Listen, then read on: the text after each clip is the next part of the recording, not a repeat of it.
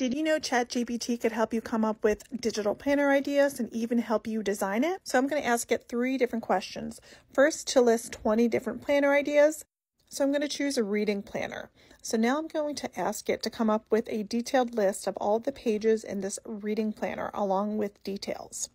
So I really like some of these ideas, a reading log and a reading goals page. So for the final question, I'm going to ask it to generate a table on how that particular goals page will be displayed in the planner.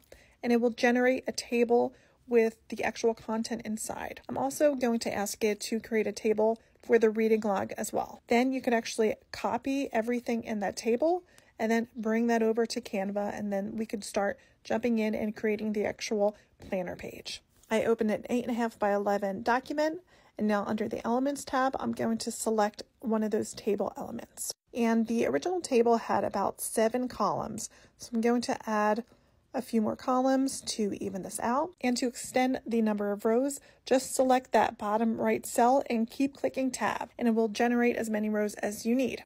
Now resize the table, and then select the top left cell and bottom right cell and click paste.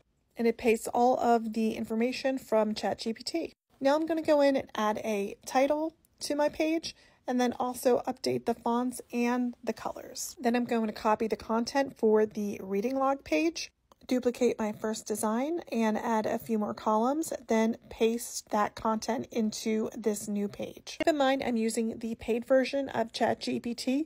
As you can see, the free version doesn't actually add it into a table. You could still copy them individually and add them into your table in Canva. So now we're going to jump into Canva and create a cover. So I love creating AI covers in Magic Media. So I prompt it to generate watercolor flowers and books with no background.